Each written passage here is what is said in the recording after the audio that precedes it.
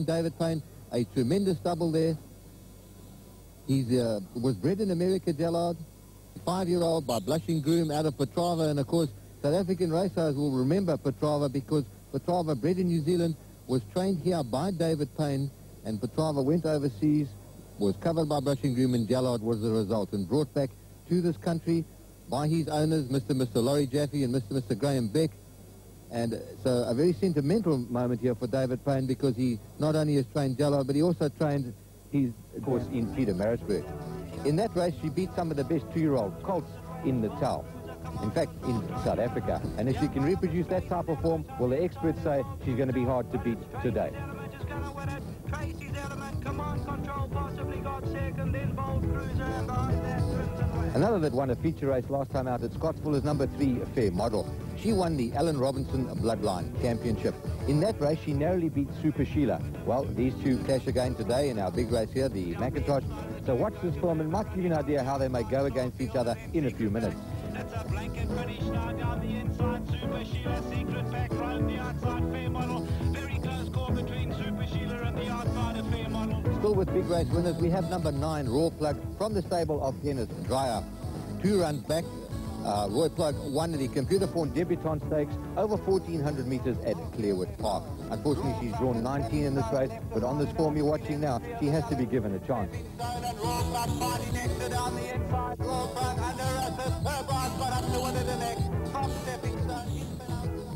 Trainer Mike Yerry has 2 runners in this race. The first of these is number 14, La Ultima.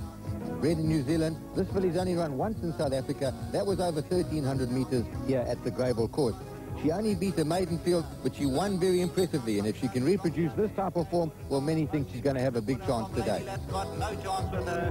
La Ultima cruises in by 5 to 6 lengths from Lady Lap. Beatrix will get third. Next of the airy coupling is number 15, Silver Strike. She too is bred in New Zealand and has only run once in South Africa. That was over 1,400 metres, once again here at Greybull, and she also won very convincingly. But Silver Strike appears to have the most bell of the north on the outside. Silver Strike, a most impressive winner, pulling clear. Silver Strike by 2 from Bell of the North, no reply, Toppy Lane got 4th. Well, we move from the form of Sledgehammer goes forward, and there's the unbeaten Fair Model, a daughter of Model Man. 12,000 rand purchase. They're all set for the JB McIntosh Fillies Classic, 1,400 metres, a side on view, and the runners sent on their way in the JB McIntosh Fillies Classic. On the far side, Star Award trying to get over, but the grey, they're going off to lead them a stepping stone. Just on the outside, Raw Plug, Jamie Beware has a good position. Near the rail, Tracey's Element racing about 3 lengths off the leaders in the pink silk flare out. Then Desert Salute and Beat the Hammer, La Ultima about 5 lengths off the leader. Then we drop back to Silver Strike, Sunny Surprise.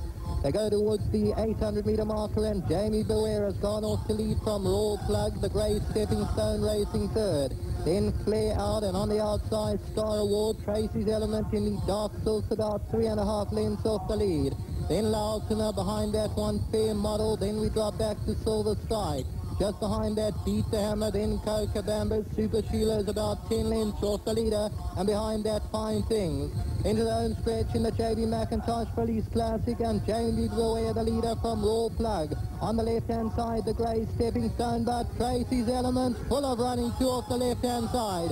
Star Award trying to come home, but Tracey's Element has hit the front at the 200.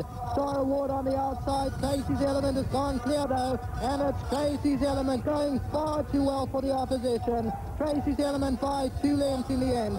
Second, Star Award. Fair Model will just get third, and Super Sheila